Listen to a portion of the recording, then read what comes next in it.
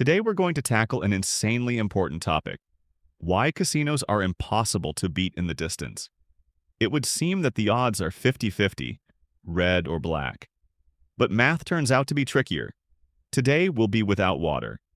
Only facts, logic, and real math. Let's go. First, let's look at the formula for mathematical expectation. The mathematical expectation, or expected profit per bet, is a metric that helps you understand how much on average you will make or lose on a single bet over the long term. Let's understand what each component of the formula means. Win rate is the share of winning bets. For example, 60% wins means that the win rate value is 0.6. Loss rate is the share of losing bets. In fact, if we subtract the win rate value from 1, we will get the loss rate value. Average win is average win size, how much you earn on average on a successful bet. Average loss is the average size of a loss on a losing bet. Let's take a simple situation to help you understand how this works. Let's say we flip a coin. We say that every time we flip it, we'll get tails, and we bet $100 on it. If we guess, we pocket another $200 on top of the bet. But if we didn't guess, we take away the amount of the bet, which is $100. Then, win rate equals 50%, or 0.5. Average win equals $200. Average loss equals $100. Loss rate equals 50%. Let's substitute the numbers into the formula. So, with these rules, on average, you make $50 per bet. Reward to risk or profit to loss ratio is simply the ratio of average win to average loss. For example, 2/1 means that on average you earn $2 when you win and lose $1 when you lose. That is, in this case, average win is 2 times the average loss. Why it's important: even if you only win 40% of the time, with a good reward to risk ratio, you can still be on the plus side. It is clear that all of us psychologically want to have a higher value of win rate and as little loss rate as possible. That is to say that we should guess 80% in 90% of cases. It all starts with a simple thing. Every bet can be mathematically described. If the chance of winning is below 50% and the amount of winning is equal to the amount of losing, your game is doomed to lose. Why is this so? Now you will understand why the casino will always be in the plus on the example of roulette. On the left you see European roulette. On the right you see American roulette. European roulette has 36 numbers plus a green 0. American roulette is even worse. There are 2 zeros. Would it seem that black or red is 50-50? No. In American roulette, 18 black, 18 red, 2 green. The probability of winning on black is 47.37%, and losing is 52.63%. That means, for every $100 you bet, you lose an average of $5.26. The mathematical expectation is negative. And here's the secret: casinos aren't about luck. It's about an infinite number of bets and a stable negative mathematical expectation. The longer you play, the closer your loss is to a guaranteed outcome. The casino operates 24/7. It is always on the plus side of the distance. A negative mathematical expectation is always bad. It says that for a period of time some yes may be an earn, but if the number of throwing this ball tends to infinity, the chances of winning are equal to 0. Yeah, we're not going to win anything. We're just going to lose our money. You got to realize that. Now let's look at the graph. Pictured here is the Nick-Raj curve.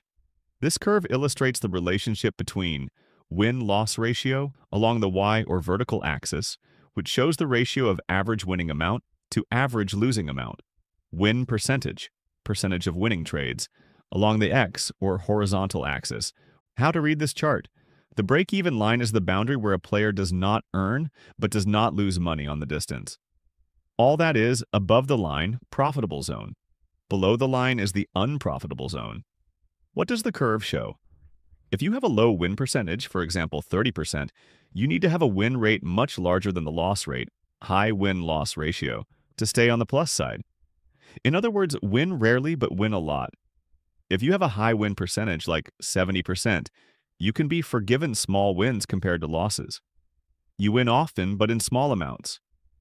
Why does roulette have parameters below the break-even line? The problem is the casino's mathematical advantage, the so-called house edge. In European roulette, there are 37 sectors on the wheel, 0 and 1 to 36. In American roulette, there are 38 sectors, 0, 00, and 1 to 36. When you bet on a number, such as 7, your actual chance of winning is, in European roulette, 1 in 37, about 2.7%. In American roulette, 1 in 38, about 2.63%. But the payout you get if you guess the number is only 35 to 1. You don't get paid a fair 36 to 1, European, or 37 to 1, American. This means that every bet has your distance loss built into it. It's easier with a concrete example. Imagine betting $1 on a single number in European roulette. In 1 out of 37 cases, you'll win $35 profit. 36 is your bet, and winnings minus your own bet. In 36 out of 37 cases, you'll lose $1. Win percentage is low, win-loss ratio is not high enough, 35 to 1 instead of 36 to 1. Because of this, your point on the chart is in the unprofitable zone, below the break-even line. And that's by the rules of the game. You simply cannot cross the line upwards without changing the game itself. This is why it is mathematically impossible to outplay the casino long-term. Players have a negative mathematical expectation at the start. The story of player's error is inextricably linked to the famous case that took place in the casino of Monte Carlo on August 18, 1913. It is hard to believe, but that evening an incredible event happened on one of the roulette tables. The black color fell out 26 times in a row. Imagine this scene. A crowded casino, tense atmosphere at the roulette table.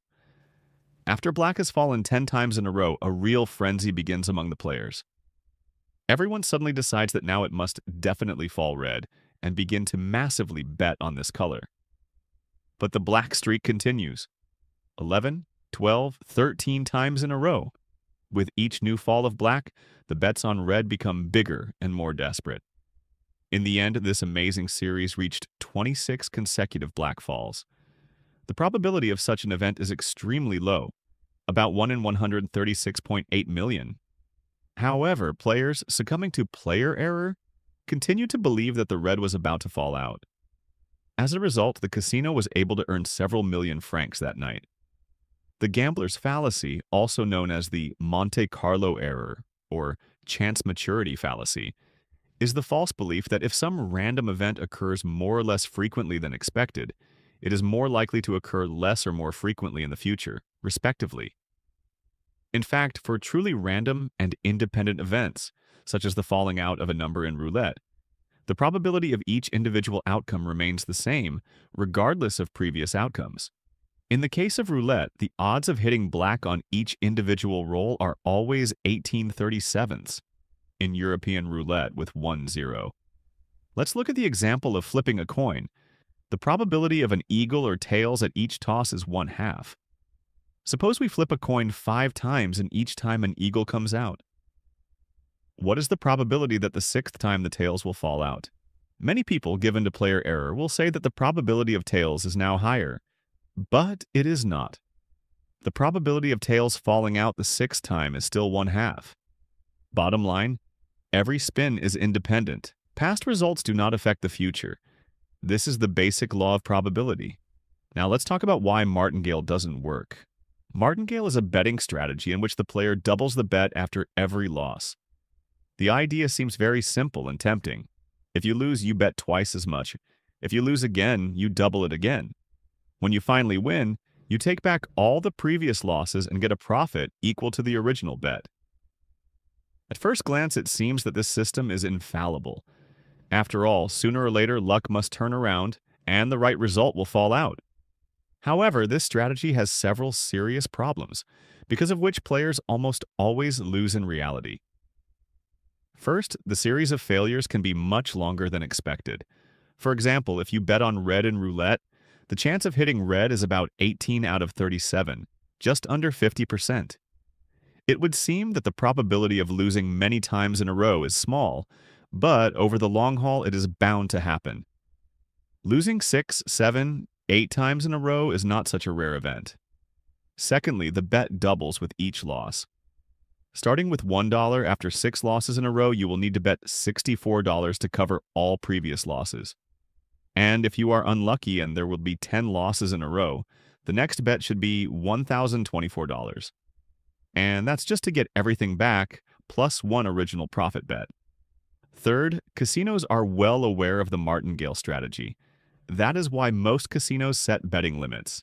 For example, if the minimum bet is $1, the maximum bet can be limited to $500 or $1,000.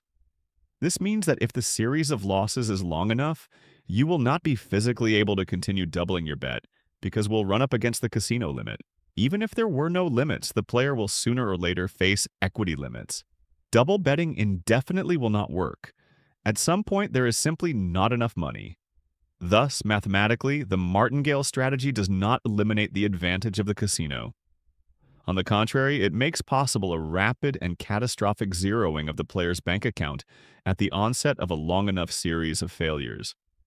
Over a short distance, martingale can create the illusion of success because wins do happen frequently. But on a long distance, losing becomes almost inevitable. That is why this strategy is considered a dangerous trap for inexperienced players. No one consistently beats the casino. Neither feelings of luck nor genius systems work over the long haul. The casino plays math, you're playing hope. And math always has better odds. Have you once managed to make money in a casino?